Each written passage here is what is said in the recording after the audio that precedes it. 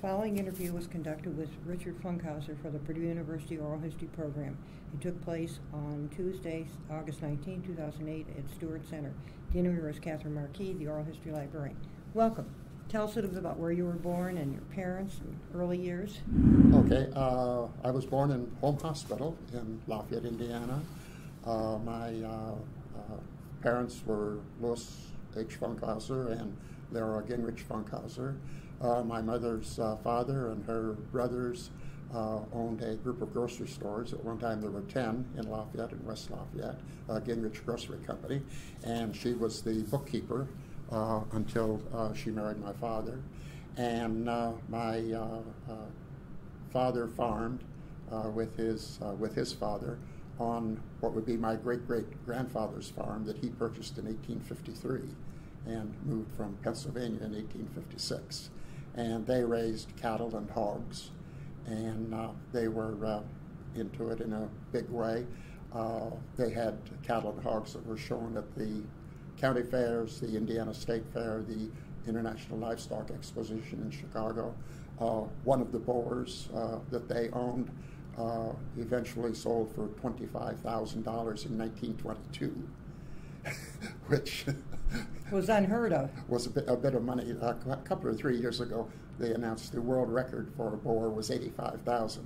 But if you look at 1922 dollars, that would be much more.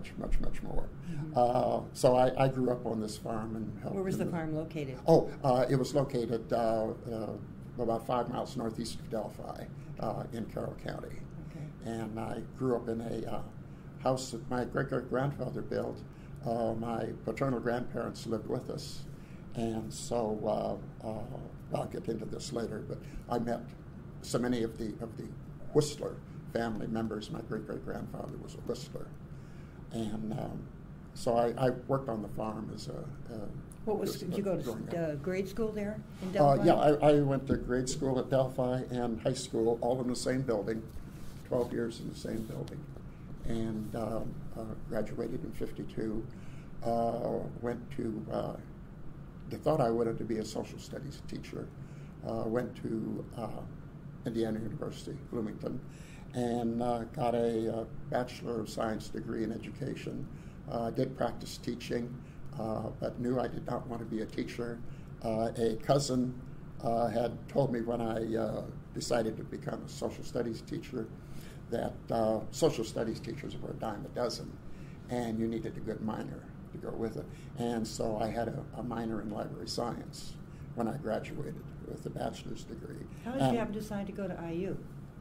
But Purdue was closer. Well, I thought I wanted to be a teacher, and the other ones that I was considering were Ball State or Indiana State, but I thought, well, they only specialize in teaching, and if there was something other than teaching I wanted to go into, there would be more opportunities for other majors at IU than at Ball State or ISU. Tell us what campus life was like. Any professors? You were in any activities when you were down there? No, not really. You lived on campus, though? Freshman and sophomore years, I lived in a dorm. Sophomore or junior, senior years, and graduate school, lived out in town. There were four of us, who moved from the dorms into a house in town. Yeah. Oh, that sounds pretty nice. So, what was the campus like? What was the size of the campus? Not too large. I think there were about 15,000 students at IU then. It was a much nicer campus, more beautiful campus than Purdue was even now. It's more scenic. More scenic, yeah. The buildings were more diverse in architecture and all. Then after you graduated, did you do what was next? Yeah. Well, then I was going to be subject to the draft, so I applied for a deferment and met with a representative of the draft board and said I was going to graduate school and would be asked if I wanted a deferment. And he asked me what I was majoring in, and I said library science. And he said, oh, there will be no problem because we have been instructed to defer scientists. And I said, well, thank you very much, and said nothing more. And walked out. And walked out. Well, then graduate professional education, did that come next then? You went to library school? Yeah, I went immediately to library school and got my degree a year later in June of 1957. Okay.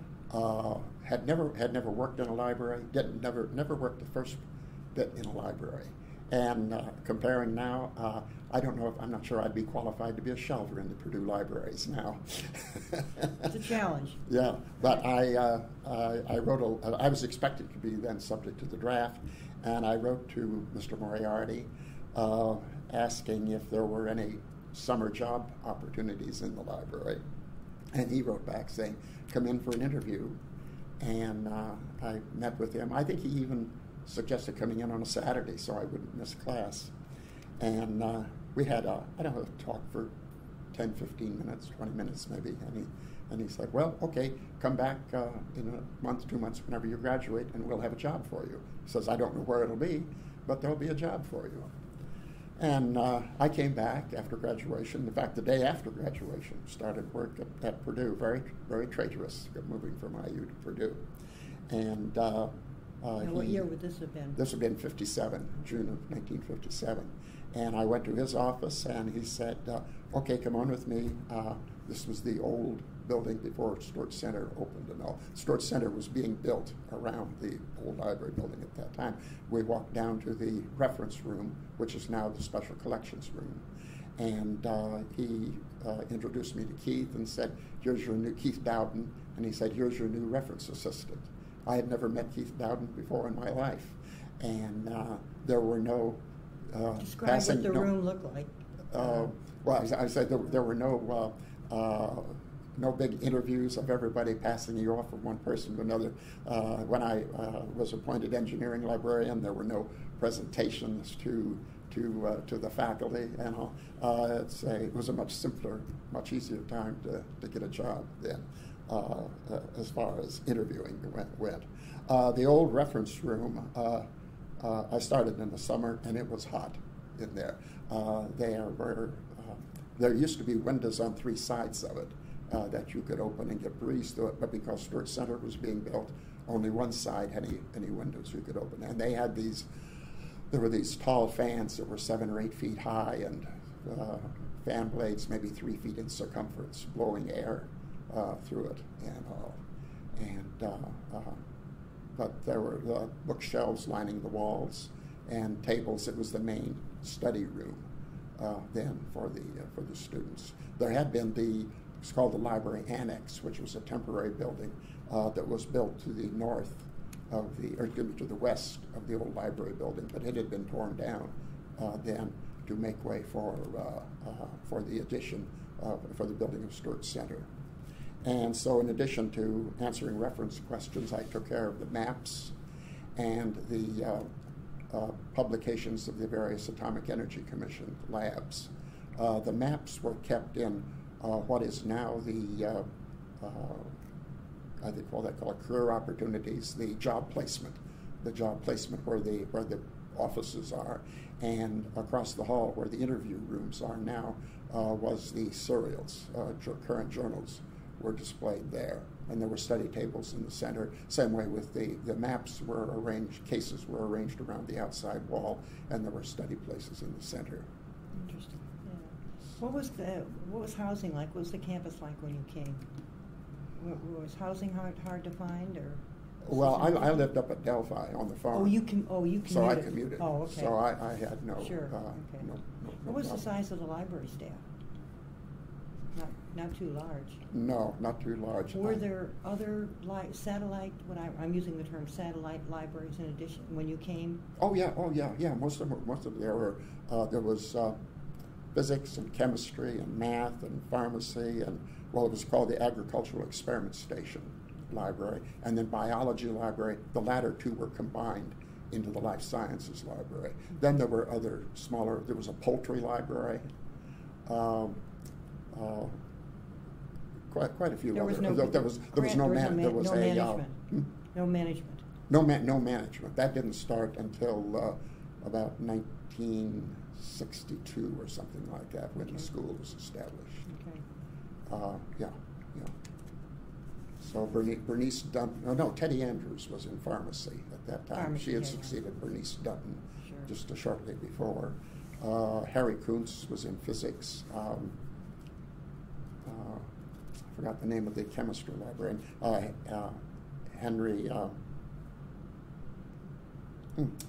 was in ag library.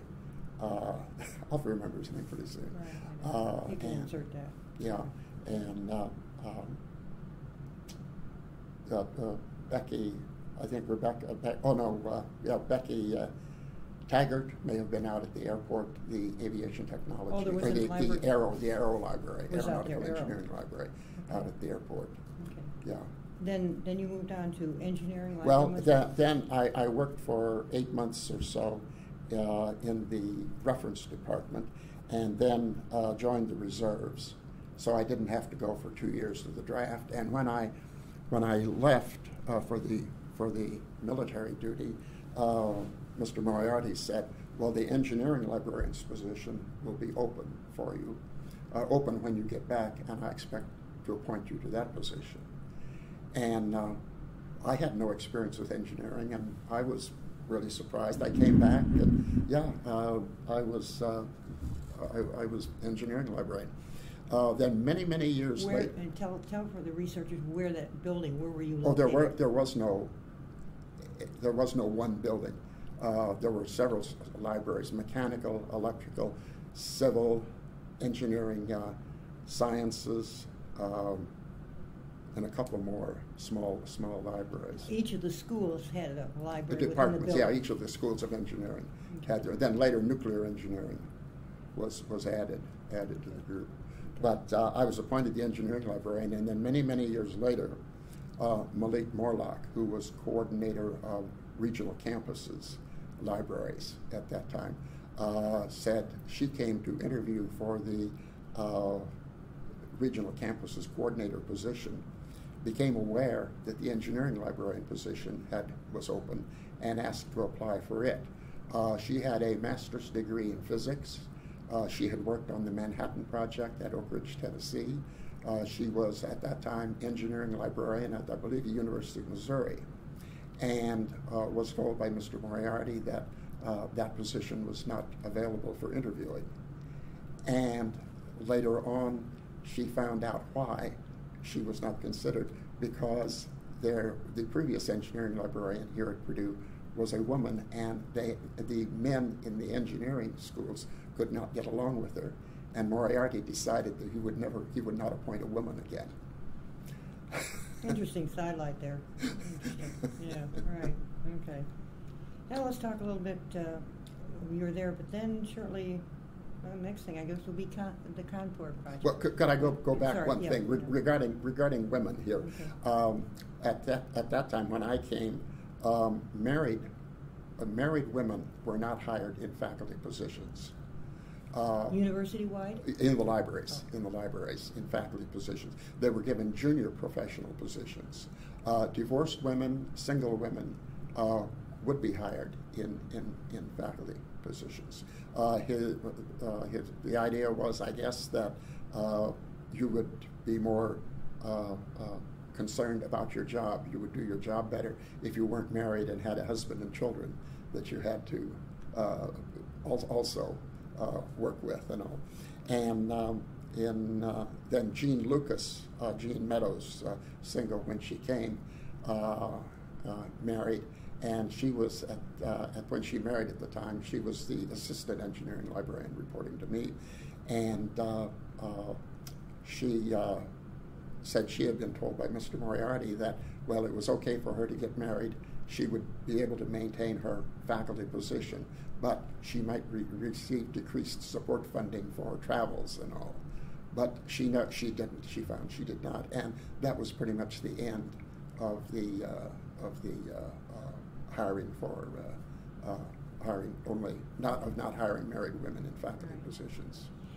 For the researchers, what was the faculty status for the librarians at that time? Was it the same as with the academics?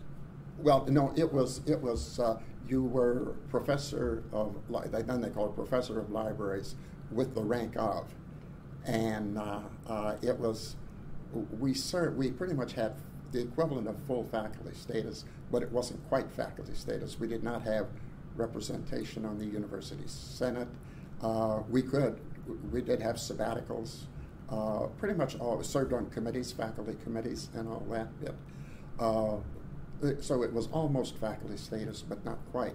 And then in 1968, I believe it was, as I understand it, the business office changed some code in a numbering, in job numberings of job classes, which took away our faculty status.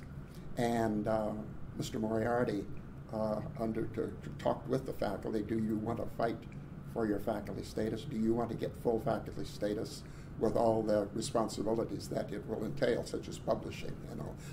Because previously, your promotion was based on how good a job you did, and promotions were mostly based on the director of libraries making a recommendation to the vice president, head of academic services, head of academic affairs, and you were promoted. Quite different. Yeah, the faculty said yes, and there was a vote then by the universities, by general vote, I think, by the university faculty in 1969 that we be given full faculty status with all the responsibilities it entails. Yeah. Good. That's very helpful for the researchers, because there has been, for those people that have heard this, and so that's kind of a historical point. Yeah. Do you want to talk a little bit about Kanpur? Well, could I talk more about the engineering libraries? Yeah, that would be interesting. Yeah. Please do. You had to do a little bit of traveling then, didn't you? I was between the libraries. I was Purdue's outdoor librarian between the campuses, or between the libraries. And if somebody couldn't reach me, and I said, "Well, did you try mechanical engineering?" Yeah. Or no, yes, I did, and you weren't there. Did you try electrical engineering? No. Well, that's where I was. No cell phone. Yeah. So regarding the engineering libraries, the responsibilities mainly were just overseeing the operation of the individual libraries. Each one of them had a clerical assistant, and they may have been open at night or not. I'm not sure, but they were always closed on Saturday afternoons of home football games. The library, even the general library, was open on all Saturdays, except they closed at noon on days of home football games. And the book selection was all done by a faculty representative or a committee in each of the individual engineering libraries. And those representatives or committee members really kept hands off the day-to-day operation of the library, except for one who thought he had more responsibility for managing the library than he really had. And he told the library assistant one day when she came in wearing red shoes that ladies did not wear red shoes, and he did not want to see anybody and her wearing red shoes again. He also, we made, the library assistant and I made a change in policy, which didn't really affect the the people outside the users. He didn't like it, and he said, why did you change this policy? And says, well, Mr. Funkhouser and I decided to. Well, I don't like this policy, change it back. And she says, well, I'll have to talk with Mr. Funkhouser. And he said, who runs this library? Me, the representative, or Funkhouser? She says, he does. And the professor called Esther Schlemp, the head of public services at the time, and asked, who runs that library? And Esther said that I did. And he shortly thereafter resigned his position as library representative. Gracefully went out. Yeah. Okay. Go ahead. Whenever. Oh, well, you were going to go to Kanpur, I think. Yeah, that takes care of the engineering. So you want to go to Kanpur? Well, if I can have a moment here. Let's see. Oh, I must tell you two stories here. Yeah. Okay. A very effective way to get books back that you need and a library user will not return them. In those days. In those days. Well, it would still be an effective method today. Fritz Friedlander, who was a professor in electrical engineering, wanted a book back that was being held by a graduate student in Double E, and the student wouldn't return it. And one day Fritz comes into the library and says, "Tell so-and-so that I have received a request for a recommendation for him from a prospective employer, and I am not going to reply to it until he returns the book." Needless to say, the book came back very quickly. He knew who had the book, in other words. He knew who had the book. Yeah, that was the old days. Right, I understand. Okay, Contour, you want to go to Yes, Contour? that would be, you got another story, though. Well, I think I'll tell it to you now. Yeah. In 1969, I was up in Chicago on a Saturday or a weekday, stopped into the Chicago Public Library to see Dorothy Kremen, who was a former chemistry librarian here at Purdue. And she saw me and came over and says, "You're leaving Purdue?" And I said, "No." She says, "You've got a new job." I says, "No." Why do you ask? She says, "Your job is advertised in the Library Journal." And I said, "What? What do you mean?" And she showed me the copy, and lo and behold, there was my job. And I said, "Well, I don't know anything about this." And so on Monday, I stopped by Keith Dowden's office and asking about it, and he says, "Oh, I guess we forgot to tell you. If you remember, about a year ago, we asked if you were more interested in working with the science libraries or the engineering libraries, because at that time I was working with geology library and I'd had the math library added to my responsibilities."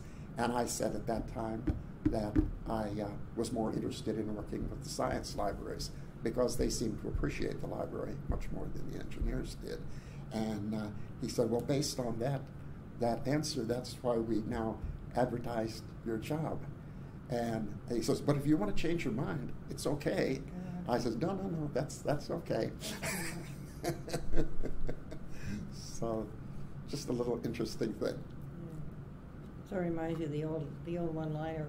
If you work for AT&T and the day you came in and your phone was not at your desk, that was it. Oh. That was your last I'd day. never heard that one before. That's good. Okay. Let's see here.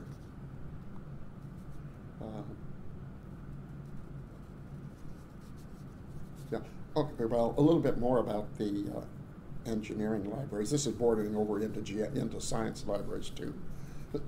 But there was also, I forgot to mention, the geology library, which was a separate library, but it was a branch of the civil engineering library because the geologists were faculty members in the School of Civil Engineering, but they had their own separate library in their facilities in the ground floor, basement floor of the Chem and Met building. So the official location in the card catalog for the books in that library was the stamp Civil Engineering, and then in pencil underneath it was Chem and Met, meaning the Civil Engineering Library in Chem and Met. And that's the way it remained until geology got its own library. And the books and journals and geological survey publications for the geology library were spread among several rooms in their facility, including the department office. They were, I don't know, in bookcases up to 9 feet high or so. You had to have a ladder to get them down. And I really enjoyed working more with the geologists than I did with any other group of the teaching faculty. And it was a lot much smaller. It was a lot much smaller. Yeah, Sure. yeah. There may have been only a half a dozen professors in geology, so you It was knew more them like all. a division. It really wasn't anything like what today, Earth and Atmospheric has Yeah, really changed. and Bill Melhorn, professor there, was the library representative, and he did the book selection, and he helped organize the library. And at the time, when they got more space, the state geological survey publications were still in the general library, and we decided to transfer those over to the geology library, and or should I say civil engineering, Chem and Met, and they all came over okay except Michigan. It seems the catalog location records got changed and everything, but the boxes and boxes and boxes of the publications never showed up. We figured they emptied up, somehow ended up in the trash. We don't know. They just never arrived. They never arrived. Yeah. Okay. Well, you want to go on to Kanpur? Yeah, that would be fine. Okay. There were five Indian institutes of technology established in India, with assistance. Each one of them had assistance from a different foreign government. The one at Kanpur was the United States, helped develop it. At Madras, there were the Germans. At Bombay were the Russians. At Kharagpur, which is near Calcutta, UNESCO, the UN body, UNESCO, helped develop it. And there was one in New Delhi that was supported by the British. And so for the American group, it was the U.S. Agency for International Development, USAID, that worked for it. They sent a survey team there about 1960 or 61, to determine what could be done. And there were 10 universities that were eventually involved in this. They were all noted science engineering schools, and the 10 were the University of California at Berkeley, Caltech at Pasadena, University of Illinois, Purdue, University of Michigan, Ohio State, Case Western Reserve in Cleveland, Carnegie Mellon in Pittsburgh, Princeton, and MIT, all noted engineering science schools. So they gathered together. Purdue's program there, support there, was unique in that Purdue was assigned the responsibility for one specific area of the development, and that was the library. Oliver Dunn, the associate director of libraries at the time, made a survey trip to Kanpur to see how the libraries might assist in the development of a library there, and there was nothing. The IIT Kanpur, as well as all the others, were started from scratch. There was absolutely nothing there. No campus, no books, no teacher, no faculty, no nothing. What about a building? There were no buildings. So it started out in temporary quarters. There was a Harcourt Institute of Technology in Kanpur, and they started out their first couple of years were a small number of students and faculty. But they quickly built a new campus about 10 miles outside of the city of Kanpur. But Oliver Dunn went there and came back with the proposal that Purdue libraries send they were called visiting professors, consultant, from the Purdue Libraries faculty to Kanpur, to the IIT Kanpur, to work with the faculty, the administration of IIT Kanpur to develop a library. And these institutes, at least Purdue, or at least IIT Kanpur, it was to immediately develop a nationally recognized within India and hopefully soon world recognized research university in engineering and science. In fact, today the IIT Kanpur as far as science engineering schools goes, is the most distinguished one in India, in the whole country. You know, so we developed this program to also each of a copy of each book purchased by the engineering libraries, the physics, chemistry libraries. A duplicate copy would be purchased at Purdue. It was cataloged at Purdue, given the same call number as the Purdue book was. Catalog cards were made. The book had the call number put on the spine, a pocket put in back, the catalog cards completely ready for filing were placed in the book pocket, and they were boxed and sent off to India. George Mellick was the first librarian who came from Purdue. He was the circulation librarian, and he went to Kanpur in the end in the spring of 1962. And he had his wife and 5 children accompanied him. The visiting faculty from America at Kanpur, most of them brought their families with them, even their children and all. So they took off for Kanpur, and they were there for 2 years.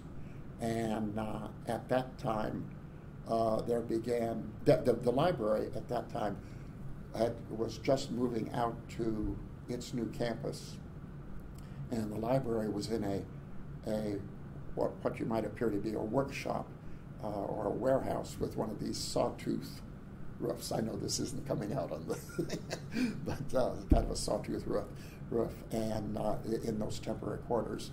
And shortly thereafter, work began on the design, architectural designs for a new library building. And Oliver worked on that with the architects Kanvindi and Rai in New Delhi, who were the campus architects to develop this new campus. And they had a very nice design. It was essentially 2 separate buildings. One building was 4 stories tall. The other building was only 2 stories high, but it sat on pillars matching up with the 3rd and 4th floors of the other structure. And so there were enclosed walkways that connected these two sections. And the architects had put 2 or 3 steps down. You go through the walkway and then 2 or 3 more steps up into the other structure. And Oliver pointed out that this just wouldn't work. Well, why not? Well, we do move book trucks between the two parts. Oh yeah, well, we hadn't thought of that. So they became all flat level. You could move book trucks. The library was slightly relocated because there was an interior courtyard with a pond and thing between these 2 structures, and there was a large tree that would have been torn down, but they decided to relocate the building a few feet in order to keep this tree and keep it in the center of the courtyard.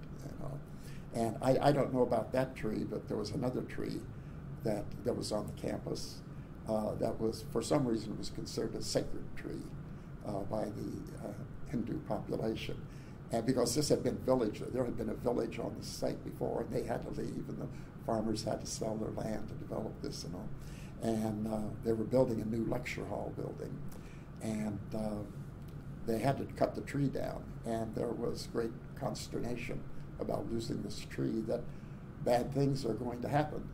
And sure enough, they were building the lecture hall.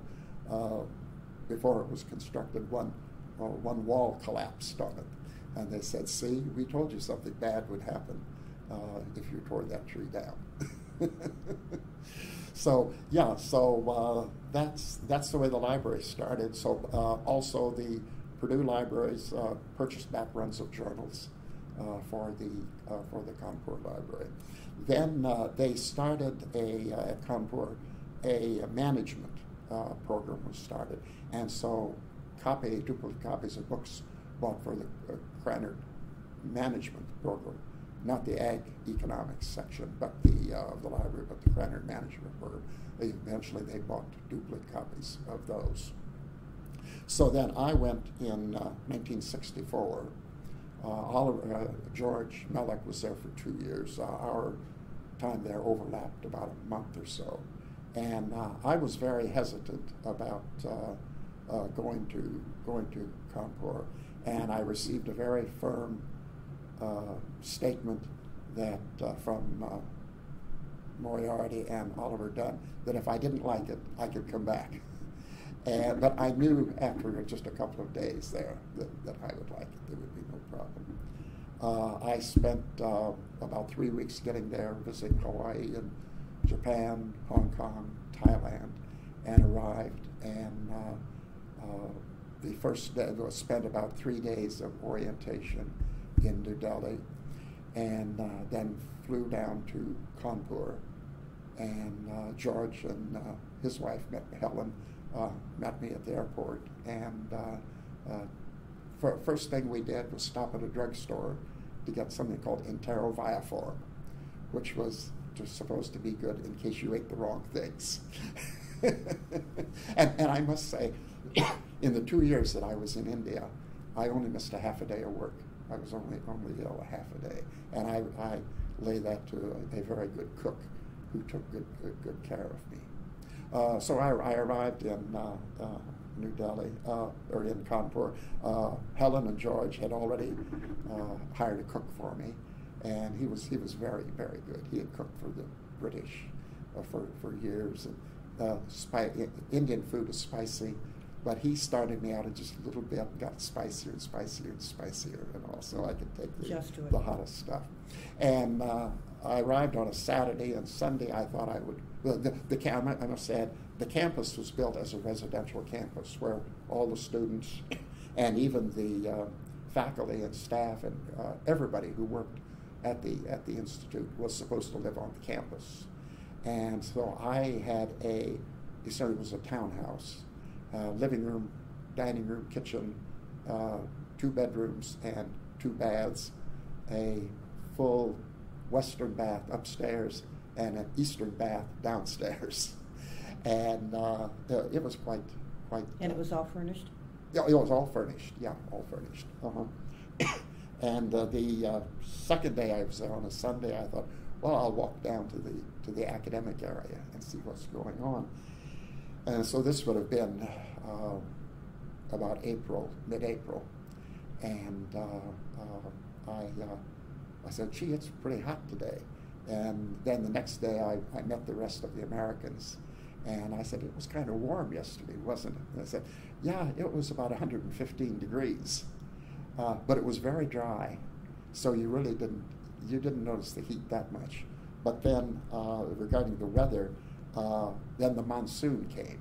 And the humidity was very high. But the temperature did drop to maybe only 100 degrees. So that was really no air conditioning. I did have air conditioning in the where I lived, but not at work.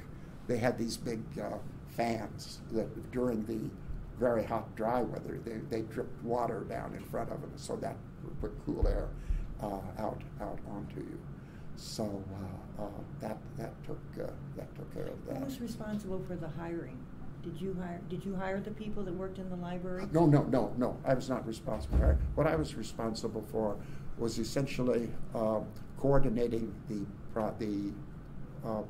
project with Purdue. It involved a lot of correspondence with Oliver Dunn. This was before electronic mail and all. So about this week I would write Oliver a letter, and then the next week I would get a reply from my letter of 2 weeks ago. And so about every week I was writing a letter or receiving a letter from him. And there were never any telephone conversations. No crises came up or anything. And that's the way we meet. And you wanted to be sure that you were in charge to see that the books came and things of that sort. Right, and also to look at how we might adapt American library techniques to an Indian library. Right. The library there was all open stacks. There was nothing except the reserve books. Those were the only things that were behind. I did visit a small college in Kanpur, and they said, well, the librarian is not here today, and I noticed all of the books were in glass cases, and they pointed out that, well, because the librarian was not there, they couldn't get any books because he was the only one who had the keys to all these cases of books. Oh, they're lock and key. You didn't come back at all during the 2 years you were there? No. But did you do some traveling? Oh yeah. I got all the way from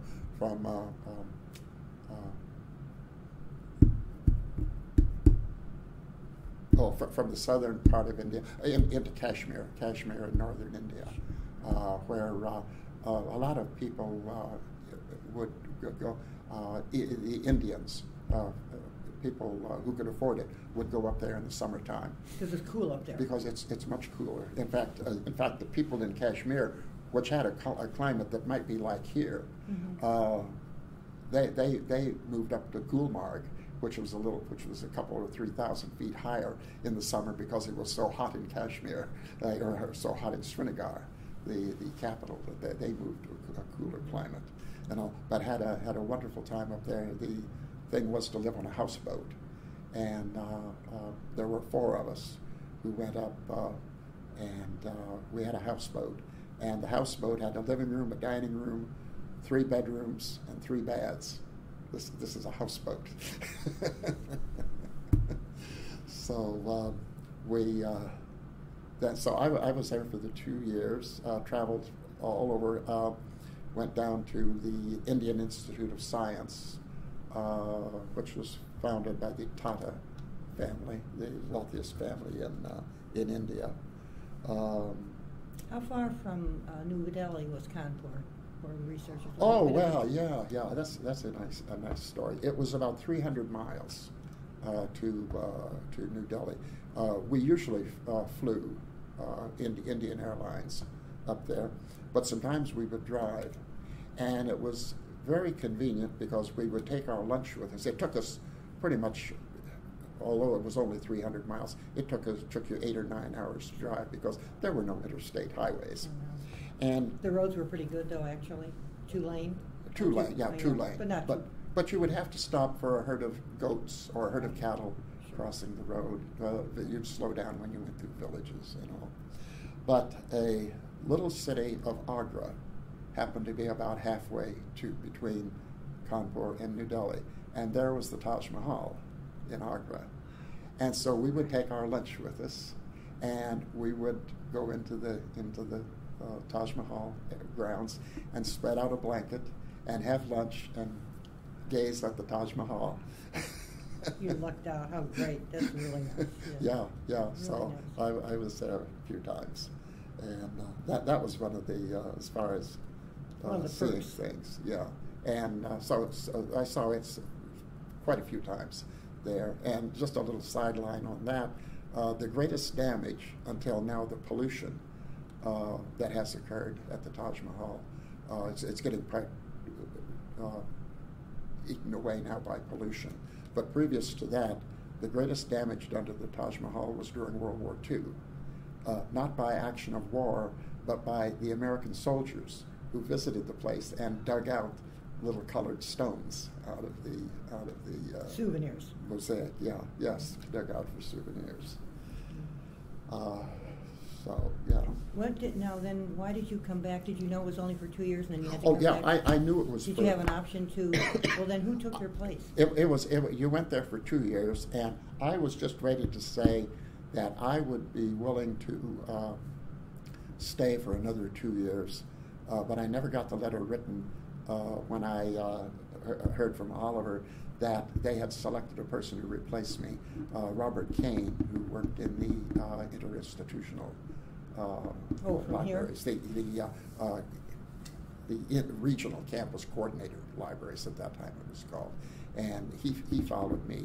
He was there for a year and a half or 2 years, When did the project finally end? Oh, well, the project officially ended. It was a 10-year project. It officially started in 1962, ended in 1972. And others that I can think of from Purdue who were there, it was not only the library faculty from Purdue that went, but also Harvey Wilkie, who was in civil engineering, Bill Pullen, who was in These geology. Are faculty members from yeah, Purdue. Visiting from Purdue, went to Kanpur. Bill Pullen in geology, Len Breen in sociology. Sociology, yeah. And who was it? There was one more. Goodness. I'll think of it. It's okay. We can add that in later. Yeah, but I'm going to get that in. Derek Davenport, chemistry.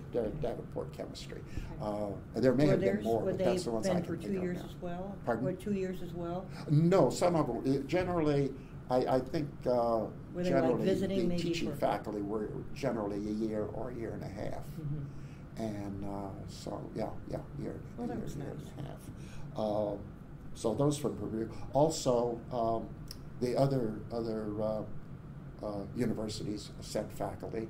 There was also it was a two-way street too, because faculty at IIT Kanpur would be coming to the United States. There weren't very many of them because nearly all at least the professorial staff level, there were a lot of instructors who even had PhDs, but they didn't get above the level of instructor. They had PhDs from Indian universities, but most of all the associate full professors had doctoral degrees from the UK, Canada, or US institutions, and so they were already familiar with students and research and all. In the libraries, M.K. Kelkar, who was the deputy librarian at IIT Kanpur while I was there, they had not yet selected a librarian, the head of the library. They had the deputy librarian, and he came. M.K. Kelkar came for 6 months at Purdue to the Purdue libraries, and had an opportunity to see how we do it here. Okay. Yeah. Well, you were in charge of the library. Well, technically, we were not in charge. Okay. We were merely advisors. Like an adjunct, perhaps. Yeah. Okay. I equate it sometimes to like Vietnam. We went as advisors, but we ended up fighting the war because practically every teaching faculty member who taught courses. One of them was even acting head of a department while it was being established, and all. So we went as advisors, but we ended up fighting the war. Okay, that brings you back to after the 2 years. What's next? Did you want to talk about the math library, or what post did you get when you got back? Pardon? What post did you have when you came back? Oh, when I came back, I was still engineering librarian, and even though they advertised it hadn't been filled. Oh, no, that was not until 1969. Yeah, I jumped ahead a little bit. Okay. Yeah, that was not until 1969. So 67, 66 I came back, and I was told, first thing when I got back, oh, you will be teaching a new literature of engineering course.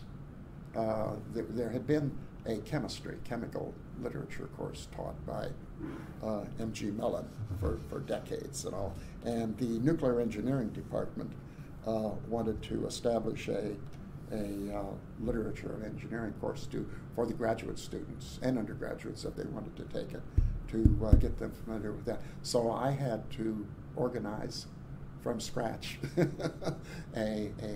was a 1-hour credit course taught in nuclear engineering. And I had a kind of a joint appointment with nuclear engineering. So if somebody asks me, "Oh, you were a librarian, or you go to Purdue? Did you teach anything?" And I said, "Well, yeah, I taught a nuclear engineering course." And oh, you're a nuclear engineer? Well, no, I wear many hats. So I came back, and then at that time the School of Science was just being formed. And well, even before then, I had gotten the math library to be in charge of. But then the School of Science was being formed. And so I had the math library and the geology library, which were in science, and then these other. In what building were you located? Libraries. The math library. It was in old Recitation Hall. So the math science building had not been built. The math science building was opened in 1960. It was under construction at the time I was in India. It opened in '67. Okay. We moved the library in 1967. Okay. So then I was appointed. So then Ed Posey came as engineering librarian, and I was then worked with geology and mathematical sciences library, and then some other things which we'll get into later here. Okay. Okay. And the library grew quite a bit, and the building is pretty good size for the math lab, probably larger than what you had before. The new facility. The new facility. Oh, yes. Sure. I think we had 2,500 square feet in the old facility, and the new one then had 8,000 square feet. And we did not shelve books on the top shelf or the bottom shelf. And I remember when very small children came into the library, it was a great place to play because they could crawl in and out among the lower shelves of the library, something for the grad students or the faculty to entertain their kids with when they were in the library. It's a fun thing to do. Yeah. And the math library, I want to say that the math library was, which was one of the very best in the United States, was developed by Aubrey Smith, who was a math professor. He was the library representative. And he started working here in 1938 and was put in charge of the library. It was a collection then at that time. It may not have been part of the library system, but they started collecting books and journals and all. And he continued working at that job until I think he retired about 1982 or something like that. And he developed a absolutely wonderful collection for the mathematicians and statistics people to use, and it was recognized as one of the best. He was very good at getting money from the department. Sometimes they would double the amount of our book budget, supplementing funds that they had available to them. So you were fortunate over the years. It all paid off. Yeah. So the engineering library, some of those departments supplemented the funds too, but not many. In the late 60s, 67, 68, the library system as a whole was not getting sufficiently funded. And Moriarty thought, okay, if I turn the request for funding for books and journals over to the deans, rather than Moriarty's asking for it, we may get more money, and which he did. And I think it proved, at least as far as the engineering libraries went, it proved successful only within the school, with the mechanical engineering library. We didn't get any less funds. We got an increase, an average increase. But mechanical engineering evidently really fought, and they got their book budget doubled, because of that. I think that lasted only 2 or 3 years. Moriarty saw it really wasn't working. Do you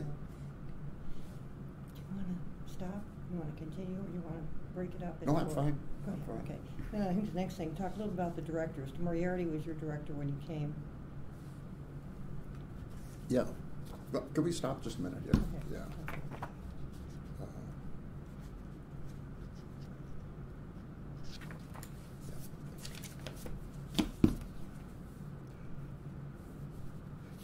Moriarty, he came from the Library of Congress, and as I understand it, he was hired to develop a strong system of departmental libraries within the university, and he did. And I think, well, I know some librarians felt more allegiance to their department than they did to the libraries. They had stronger relations with the department head than they had with the director of libraries. That was advantage or disadvantage as you may look at it. When I came, I really felt quite intimidated by Mr. Moriarty until after I returned from Kanpur, and then I lost that feeling. I'd like to just read this part here. He would come in each morning through the loading dock door, check the new books received in acquisitions, and go up to his office. In mid-afternoon, he would go through Stewart Center to the lounge on the second floor of Stewart Center. He would join 3 or 4 librarians around a coffee table, and in a few minutes more would come in. The circle would grow and grow until maybe there might be as 12 or more, 12 there, as many as 12 there. He'd talk about what was going on in the university and the libraries, and I believe he expected us to pass that information on to the staff members that we worked with. There were no staff meetings. When it came to management styles, he was a benign dictator. I think it worked very well during his tenure, but it wouldn't work today. A complaint I heard in the last 25 years in the libraries was that directors and deans don't get out of their office in Stewart Center. And I don't remember Mr. Moriarty ever coming to any of the engineering libraries when I was in charge of them from 58 to 69. So I think this, maybe it's a tradition within the office over there that you don't go out to the libraries very often. The door to his office before 1960, when the Stewart Center, the old library area of Stewart Center was remodeled, the door to his office was always open. It was in the area of what is now Scott Brandt's office. Mr. M was known in the library for his desk pounding and for his colorful language. Lots of hells and damns, but nothing obscene. He got the libraries involved in important national projects. After World War II, it was found that the results of some war research projects that had been published in the open literature of European literature, but the material was not available in the U.S. And this essentially meant that U.S. labs duplicated research that had already been done in Europe. So in order to avoid this happening in the future, a group of librarians met at Farmington, New Hampshire, and to establish what's known as the Farmington Plan, which was a division of the collection subject areas among many libraries here within the United States. Purdue Libraries was assigned physics, photography, and cookbooks. Rachel Rode at Purdue Libraries cataloger provided full Library of Congress level cataloging to the Library of Congress, and these records were entered into the National Union Catalog. I remember library staff looking at the cookbooks, especially the Scandinavian ones with beautiful color photography, and wanting to use the recipes. But unfortunately for them, the recipes were not in English. The original point of collecting photography was for scientific value, but a lot of art photography books appeared, especially nudes. And Rachel was kind of reticent about cataloging those. Mr. M fought to get an addition to the General Library to the north of the building into what is now the park north of the building, and sketches of plans do exist. Finally, in the mid-1950s, he got a call from a university administrator telling him that a conference facility was being built on the site of Old Fowler Hall and the General Library Annex. And they could make room for a library. within that. So the Memorial Center, now Stewart Center reading rooms, were opened in the spring of 1958. There were 3 floors with a divisional arrangement of subjects. Language, literature, and fine arts on the first floor, science and technology on the second floor, and the remaining subjects on the third floor. There were 3 reference desks. There were 4 circulation desks, 1 on each of the entrances from Stewart Center hallway and 1 at the entrance to the west foyer beneath the mural. These, of course, presented problems for circulation department of the libraries to staff all the time. And we did lose a lot of books probably, and I remember Mr. M saying, they promised me a library and they gave me a goddamn sieve. Yeah.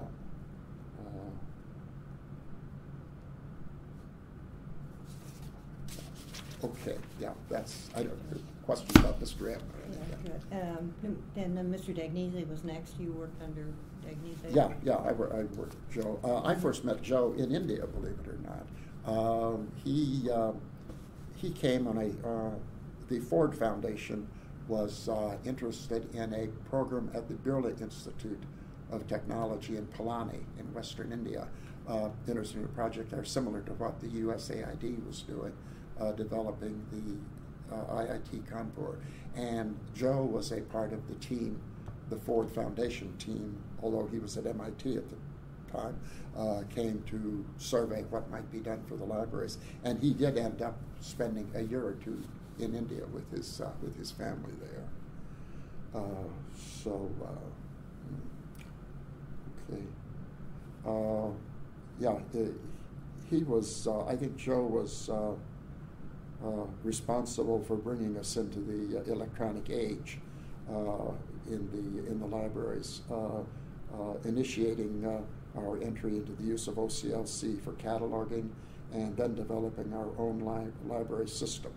I think it was called Pulse, if I remember right, and that was it was an online catalog, and it was available in many libraries. The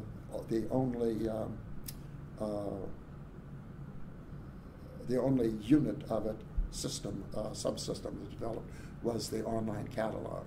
And then there was a project, the state legislature wanted as I remember, wanted the state universities to cooperate and all go into to one system. And because it would have taken a lot of money to continue developing the Purdue system, and it would have been unique to Purdue only, it was decided to discontinue that. And Purdue then went to the notice system. I believe all the state universities, Ball State, Indiana State, IU, and Purdue all went to it at the same time and got funding for it. So we went into that. So I think that was his big contribution. Some years after he arrived, he reported when he arrived to the provost, as the dean of libraries does now. But then there was a vice president for academic services, whose position was filled by Don Brown, was put in between the libraries and the president. I think Joe felt kind of demoted by that, and Don Brown would represent the libraries at library meetings, and really didn't have the knowledge that he needed to be at these meetings, where they were particularly discussing new electronic products for the libraries. He just didn't have the knowledge, but he represented the libraries and perhaps did not do as good a job. And Joe, I think, just became dejected by the whole thing, and may well have planned to retire early. Okay. One final thing then, Emily was the director when you retired. She came after Joe. Yeah, I knew Emily from Special Libraries Association. I'd known her for several years beforehand, and she continued bringing us on into the electronic age, and is known nationally among librarians and publishers for how to deal with online access. online journals, online access to journals, and paying a reasonable fee for them. And also her big contributions were in that. And also she got a development area going for gifts to the library. I don't think there were any very much previous Moriarty or Dagnese worked at all, if any, to develop a office of giving. But of course, the university moved in that direction more than it used to be. Right. All right. So it was part and parcel along the strategic plan and things of that sort too. Yeah, I think you're right on that. How about professional association? You've been pretty involved in SLA all these years, haven't you? Yeah, I thanks to Mr. Moriarty and Esther Schlent, who was the head of public services. She both of them got me involved with Special Libraries Association, and she suggested I attend the 1962 SLA conference in Washington, D.C., which I did, and then in '63 I went to Denver to the SLA conference there, then went to Contour, and then came back and started going to them again occasionally. And then in 1972 I became very involved with it. I was nationally, but local on the Indiana chapter level. I served as treasurer and president of the chapter. And you got some awards from that well, too. Yeah, I ended up, I was very active in the physics, astronomy, and mathematics division, and was served a lot of committees, and treasurer and chairman of that chapter, of that division of the association. I was slightly active in the science technology division, and they asked me if I would run for chair of the division, and I knew who was, I found out later who would be my opponent. I said yes, and then I found out who the other person was, and I said, oh, well, I'm just the sacrificial lamb. That's okay with me. And lo and behold, I won. And I really didn't expect to. But then I received the Physics, Astronomy, and Math Achievement Award, which was for outstanding contributions to the division of Physics, Astronomy, and Math division. And you also got the John H. Moriarty Excellence in Library Service, which brings me to giving back. Let me back up here. Okay. And then in 2002, in the spring of 2002, after I retired in 2001, in January, I got a call from the president of SLA, and it was during the winter meeting of the board and officers, divisions and chapters, and said, you have been elected to the SLA Hall of Fame, and I need to get your acceptance of it before I announce it publicly. And I said, what? This is a joke. I can't believe that I got this. And that was about the biggest surprise of my career, really, that I got that award. Very nice. Yes, right. I really was never expected. Giving back the John H. Moriarty Award for Excellence in Library Service. Yeah. Would you make a comment on that? You have supported that. Yeah. It was not, I want you to know, and others know, that the idea did not originate with me. The idea originated with Marge Sumstein, who was the psychology education librarian at the time. I think it was the early 80s. And we decided that something should be done to honor Mr. M. He had been here for so many years. And so we decided to jointly fund an award, which I think was $500 at that time. And then she passed away 4 or 5 years later, and since then I have funded it, and I also endowed, fund is endowed for its continuation. At the time of Joe Dagnese's death, a memorial fund was set up, and it was decided eventually that it would be used to give an award to the clerical service staff. And a clerical service staff group decided there should be 2 awards rather than just one. And I guess at that time also the professional administrative group were added to it. So all categories of library staff would be available. And it was so small that I thought really that ought to be enlarged. So I contributed money so that the total value of the two awards there would be the same as the Moriarty Award. Then when Jim Mullins came, he felt they should all be the same.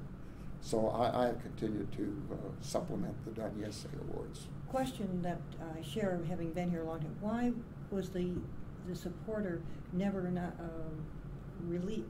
You know, people didn't know, and I share that because John Haukus got the first award, and he told Joe that he wanted to send an acknowledgement to the donor, and Mr. Joe said no, that you cannot do that. And I talked to John, and he felt badly because John was a very outgoing person, and we want to thank donors. You know. Yeah. Well, I don't know why Joe would have put it that way. He could have said, you know, send me the letter and I will pass it on to the donor. I don't know how I did, but I heard that from John. I mean, that was John's because John was a very warm, outgoing person, and he shared that with me, and so that's how that was coming from him. I don't know why, but I don't know, Marge, and I think we just wanted to be anonymous, but to be known at some time. And it was announced at the time I retired. I know, and I think that's an appropriate time to do it. I mean, you know, there are others that got it in the meantime, and you're very comfortable with it. But I think that now that, particularly I've been on the Earhart Scholarship Committee for a number of years, and Judy is on that. And we do know the donor has been funded and everything, and we encourage the winners to send a note. I mean, we know who the donor is, and the donor likes to get those acknowledgments, and sometimes gets to meet the students too. The donor used to come for the awards, but doesn't come anymore. So I think that, and I think there's a trend within the university that the donors are acknowledged, and it's nice for the students. Certainly in athletics, they have an affair, so they can meet those in the John Purdue Club, and I think it's meaningful, and it means. I know it means a lot to the people, both the student, the winner, and the one that is. Well, between you and me, and maybe this doesn't need to go into the. We can talk about that afterwards. We'll just do closing. Any closing things? Or how about an outstanding event in your life? You got something you want to share? Oh, yeah. Living in India, getting used to the culture, knowing more about the culture, the opportunity to travel all over India, meeting many friends.